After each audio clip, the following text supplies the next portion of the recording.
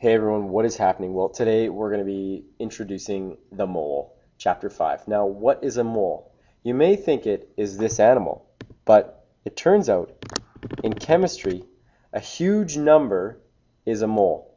It's specifically, it is 602213670000000000000 atoms or molecules or particles.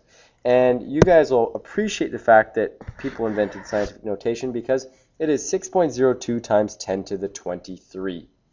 Now, you may ask, well, that's not that big a number. Well, it is a very, very large number. I want you to think about the following items and if we had a mole of them.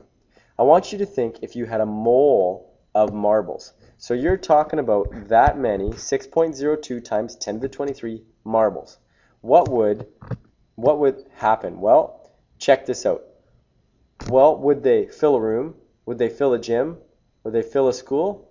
Well, a mole of marbles would cover the entire surface of the earth 50 miles thick. This is to space. That's a lot, just so you guys know. All right? Now, what if we had one mole of sand? Will it fill this room? Will it fill this gym? Will it cover Skaha Beach? Well, if you thought, well, maybe it might cover Skaha Beach, actually, it'll cover North America with 3 inches thick. All of North America. So this is a very, very large number. Okay? Now, it doesn't just have to be atoms, molecules, or particles. It could be apples or oranges or watermelons. It doesn't matter. All right?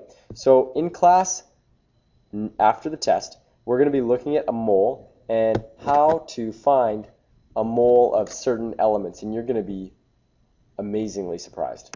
All right. Have a good rest of the